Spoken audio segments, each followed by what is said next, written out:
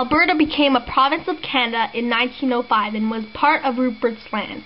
The province is located in the west coast of Canada. The physical geography of Alberta is very unique, with many interesting features and information, which includes the population density and distribution, work industries, and more. In an area of 661,190 kilometers square, there are about 3.7 people living in the space, giving a population density of 5.38 per kilometer square. Alberta is populating very quickly, and most of the population is located in Edmonton, which is the capital of Alberta, or Calgary, the largest city in the province. There are many reasons why people live in Alberta. One reason is because there are many lakes and rivers. Old Man River and the Bow River are two of the many bodies of water Alberta contains. The economy also affects the population. Alberta has a good economy because of their tax system, investments, cooperation between industries and communities, and especially because of the resources that they have to offer.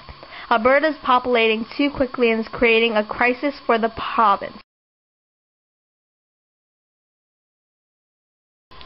Compared to other places in the world, Alberta has a good quality of life. The life expectancy is around 82 years for a female and 77.4 years for a male. In Alberta, 51,079 people were born from 2008 to 2009. In the previous year, 49,568 were born, and as the years drop, there are lower birth rates. Alberta has a per capita income of $74,825 for 2007 and a GDP of $259.991 billion for 2007, which may impact some lives and the population characteristics. Not everyone's lives are such great, though. There are still many people living in poverty or other problems. The province is situated in western Canada. It is 60 degrees latitude north and 49 degrees from the closest Canadian-United States border. 642,317 kilometers square of the province is land and the rest is water. Mountains are found in the west of Alberta. In fact, one of them is the Rocky Mountains. Plains are in the north, center, and south of Alberta. Badlands are dry and do not consist of much vegetation and is located in the southeastern part. Land use in Alberta has caused many problems such as deterioration of air, soil, and has caused lower water quality. Not only does the land use impact the environment, but similar to other provinces with urban cities, many people in Alberta use cars and technology which pollutes and disrupts the earth. There are many jobs in Alberta. The development and growth has improved in Alberta because of the following industry sectors.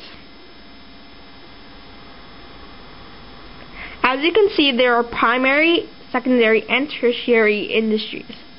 As there are so many sectors, there are many job placements left empty, and companies strive for more employees.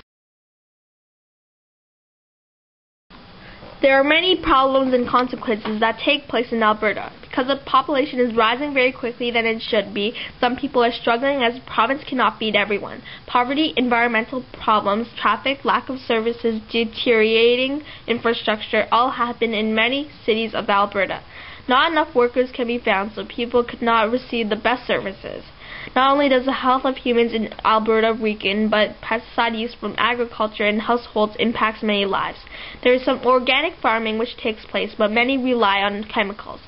Though pesticides haven't been banned by the government has taken part in many programs, and one of them is the Water for Life Action Plan, which attempts to maintain safe drinking water, sustainable economy, and healthy ecosystems. Overall, Alberta is alright at the moment. Hopefully it will not overpopulate like places such as Tokyo, and hopefully pesticides will be soon banned so that humans may stay healthy. Jobs are easy to find and the quality of life is fine. It is very interesting how the province has different types of lands, and it is fascinating to see how much the place has developed.